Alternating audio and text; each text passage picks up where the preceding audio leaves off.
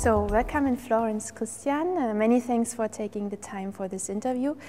With this increasing penetration of local energy resources like distributed generation or also active demand response, the planning and operation of power systems changes completely. What are the main challenges for electricity DSOs? Yes, thank you. I'm happy to give you some answers related to our challenges as distribution system operators. At least we have two, I would say, two big challenges to face with. The first one, in fact, is a financial challenge. Because I don't know if you are aware of this, but we have to invest a lot of money in the coming years.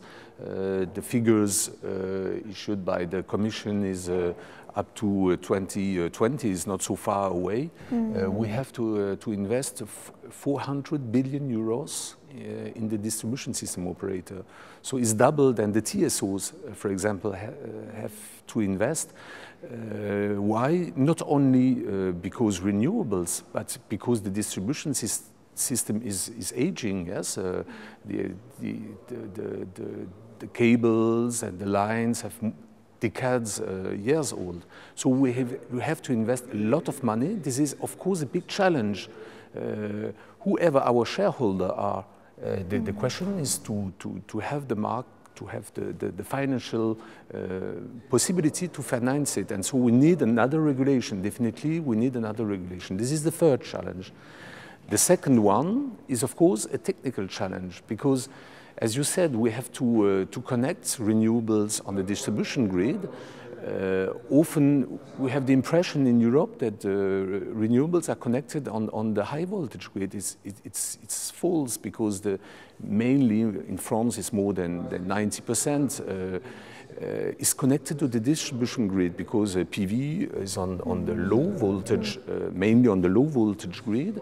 And so the technical challenges we have to face is to stabilize the voltage control, because on one side you connect renewables, you bring electricity on the low voltage grid, and the consumption is not linked to the input of electricity. So we have to handle on a technical issue on the low voltage and medium voltage grid, technical issues. We need, to do this, we need new technology, storage. We need another market design to have a more flexible demand to handle with the input, which is flexible. So to summarize, a financial issue and a technical issue. And perhaps to add only, to do this, we need, I said it before, one more time, another regulation. DSOs are regulated entities. Can they foster innovation? Because you were also talking about technical issues, for instance. I hope so, Sophia. Not only, it's our job, in fact. Our job is to make things possible, yes? We say often as DSOs, we are market enablers.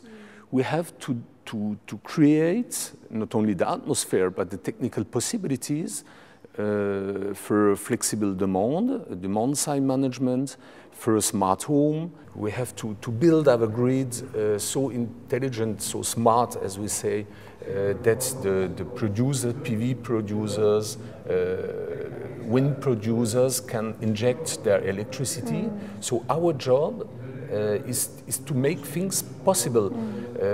I think there are a lot of possibilities, new possibilities, the peak demand management, the load shading management.